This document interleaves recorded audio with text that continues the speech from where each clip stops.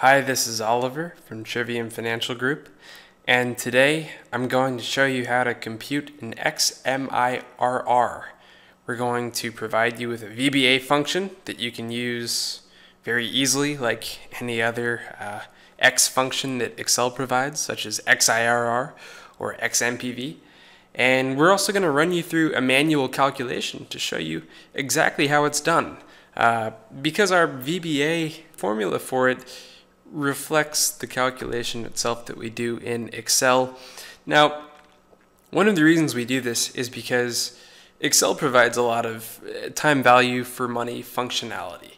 You have the IRR and the XIRR, which allows you to sort of compute the IRR with irregular dates. And you have the exact same thing for the NPV function, but you don't have that for the modified investment rate of return, the MIRR, which will be our focus today. And I'd like to point out that this is done by two people, myself, Oliver, and my partner, Ed Bodmer. This is actually our first post and first video for Trivium Financial Group. We've just started up. But anyway, let's jump into it. So I'm going to go to our spreadsheet over here, and you're going to see some checks at first. We'll see an annual check and an MIRR equals our calculated MIRR. Both of these are going to be false because down here you'll see that 12 months, 12 months, 12 months, 12 months, 3 months. That's wrong. That's not a year. Excel's MIRR function will not work with that. If I put this back to 12 months, we have the MIRR correct down here, as you can see, and also the correct XMIRR. The XMIRR is our homegrown formula. And one of the things about creating formulas in VBA is that if I want to do it here, equals XMIRR, what I cannot do, or what I don't have rather, is the guidance that Excel provides. And let me show that a different way. If I were to say XIRR, I'll have values, dates, and guess, right? But for XMIRR, I don't have that. So up here, this is our guidance. We need the cash flow series, we need the dates, we need the borrowing rate, and we need the reinvestment rate. So I'm going to go down to our cash flows. These are just inputs. All of our inputs are denominated in blue, comma, dates. So we'll go down and take the dates. Now the borrowing rate, this is also called the finance rate. Reinvestment rate, 9%, and you have your 15.3% XMIRR for this series of cash flows. I'm going to delete that because we've already got that right down here. But if I modify this, say I want to take month 5 to 3 months instead of 12, you're going to notice a couple of things happen. First off, up here in the annual check, that's going to go false, and that's correct. We used a COUNTIF formula to say that each of these is equal to 12, and it's not. There's a 3 in there. And so that throws off the dates completely. And what that will also do is throw off the MIRR. You won't get an accurate output for that. We did a full calculation of it, and I'm going to walk you through the calculation of the modified investment rate of return. It's actually not as complex as you might think. Most people get lazy and just rely on the Excel formulas, but our manual calculation down here takes the same steps that our VBA function does, and I'll touch on that in just a moment. So we're going to go down, and as you can see, we have a lot of the same. Well, we basically brought down the inputs. We have the cash flows and dates and months and period from above. We have that 3 that throws it off a little bit. That gives us kind of a problem to solve, and that's cool. And I go into a little bit of more detail on this in the blog post, and there's a link to that below the video.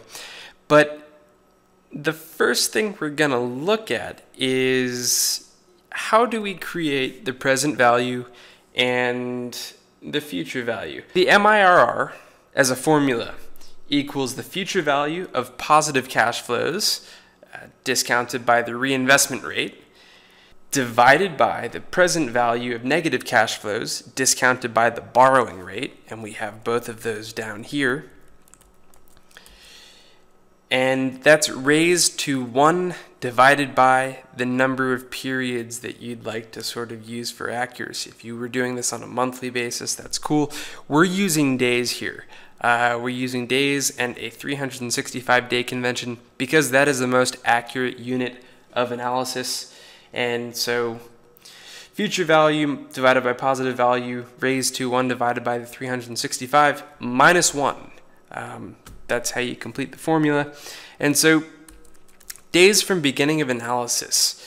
What this allows us to do is we're going to be using these numbers with the daily borrowing rate to calculate the present value of negative cash flows. So we do that by creating switches. Up here, I've used some conditional formatting just to make it look pretty, but right here you have a negative cash flow switch. So this says D16 is less than 0. D16 is our cash flow.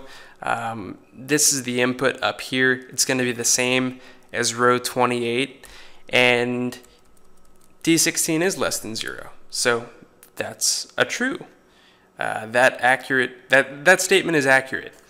And as we go across, we'll notice that it becomes false when the cash flow turns positive. And that's generally how switches work. They're binary true or false statements. If I were to multiply this by 1, I would, put those in parentheses. If I were to multiply that by 1, I would get a 0. And that 0 would be correct. If I were to multiply the true by 1, I would get a 1. And so that's sort of how we get to multiply all of this stuff out. That's the logic behind it. And so real quick, we have our annual rates. Go back up to the inputs, the 4% and the 9%. We want to be really careful here. The first inclination you might have is if we want to go from annual to daily, we'd say, oh, 4 divided by 365. That's not going to give you the correct answer. What we're actually going to do is use an exponential equation. So the daily borrowing rate is actually 1 plus 4% raised to 1 divided by 365 minus 1.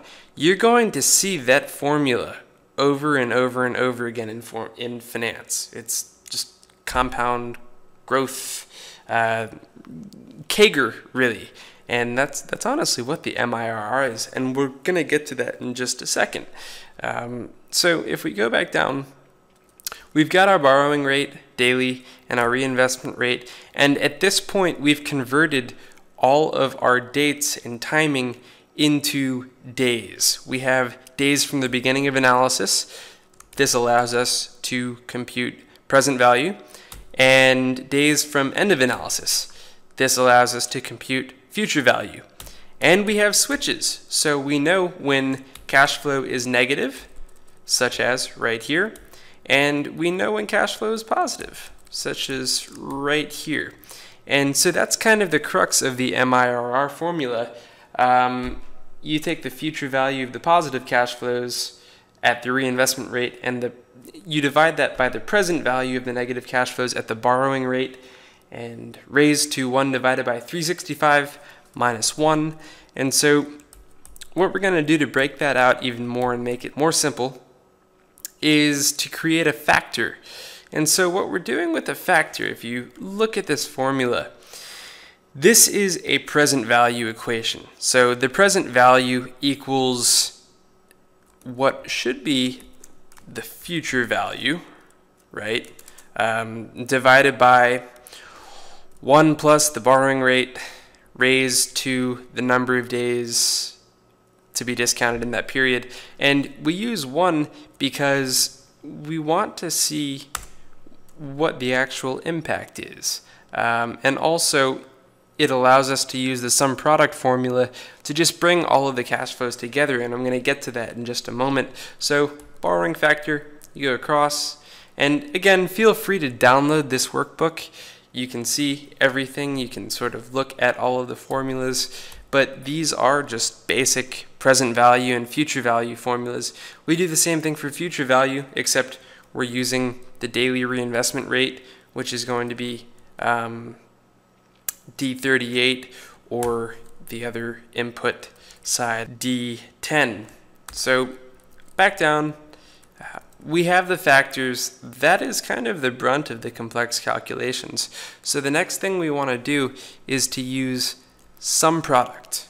In sum product, what you're essentially doing is you're multiplying a number of arrays, a number of single sort of columns in an array, and summing them together. So sum product of D40, what this is essentially saying is you're going to multiply the borrowing factor for period 0, and which should be 1, and the negative cash flow switch, and the cash flows, and then the entire array for that. And so it's going to sum the result of each of these columns into one number, which is negative $958.70, and that is your present value of the negative cash flows. When we put it into the equation, we're going to have to multiply that by -1 in order to make it make the formula work, because it's negative cash flows. So present value of negative cash flows, subtract out or multiply out the negative, but future value of positive cash flows, it's the exact same thing. You're going up, you're taking the reinvestment factor for that period, multiplying it by the cash flow switch for positive. It's false here, so this is going to result in 0, and multiply by the cash flow. So this is going to be 0. Everything in these columns for the reinvestment factor, or for the future value, is going to be 0 because of this switch. That's what sort of allows us to use logic and create a flexible model. So once it goes to here though, the 2.22 times the true times the 400, that's going to be added to all of the rest of these cash flows multiplied by the reinvestment factor. So we come to the end of our calculations. We have the present value, we have the future value, and the total number of days, which we've already found up here. It's just the end of the analysis period minus the beginning of the analysis period. We're using dates there because Excel computes that in days. And you go down, divide by 365, and you get the number of years. And so that's actually going to be the N in our compound growth formula. So we go to outputs. Our calculated MIRR, as you can see to the side right here, is C44, the future value of positive cash flows, divided by the present value of negative cash flows, raised to 1 divided by 13.25 years minus 1. Now, we use years here because we've taken the present and future value. That's denominated in years. So even though for each of these calculations beforehand, we converted to daily rates and all of that, this is where we go back and discount to a yearly figure. So Excel's MIRR formula, as you'll see here, does not compute the correct rate, but our XMIRR formula does. So when I switch over to the VBA code behind it, we use option explicit. This means that we have to declare each of the variables. It's just best coding practice. It means that no variable goes unused. Num equals the cash flow count. So that's essentially just saying this is our series. This is sort of the number of periods that you're going to be computing over. So it's calculating this essentially. Cash flows, this would be 1, 2, 3, 4, 5. It's sort of an offset of this. And then you go down to daily borrow, calculate that, daily reinvest rate. We've done both of those already. You see that up here in these exact calculations right here. And in VBA, this is kind of key. You want to set the present value and the future value to 0, especially as they will be the variables that will be like the output. You want to set those to 0 just to make sure that there's nothing else set in there. VBA can be weird sometimes. And then the crux of this user-defined formula revolves around a for next loop. So for I equals 1 to the number of periods that cash flows are being calculated. So 1 is the beginning, num is, let's see, 1, 2, 3, 4, 5, 6, 7, 8, 9, 10, 11, 12, 13, 14, 15, 15. Num would be 15 here. Days count, we set up the exact same formulas for days from the beginning of the analysis and days at the end of analysis, right here, days count 2. Then we create a borrowing factor and a reinvestment factor, and if the cash flow is less than or equal to 0, then we have the formula, and if cash flow of I being the period that it's calculating, so for period I, for period 1, and then 2, and then 3, next I. So that's how the whole sort of for next works. It does all of the calculations, and then it will add that to the next for present value. And so years would be days count divided by 365. We did that down here, total days divided by 365. It's going to be 13.2548. And XMIRR equals the future value divided by the negative present value, raised to 1 divided by the number of years, years being a decimal, or a number with a decimal, minus 1. And that is your XMIRR formula. It's also exactly the same formula as the compound annual growth rate, if you sort of notice that. And that about wraps it up for our first one. You can download this workbook at the link below, and we look forward to doing more. Please comment if you have any feedback, but other than that, we look forward to the next time.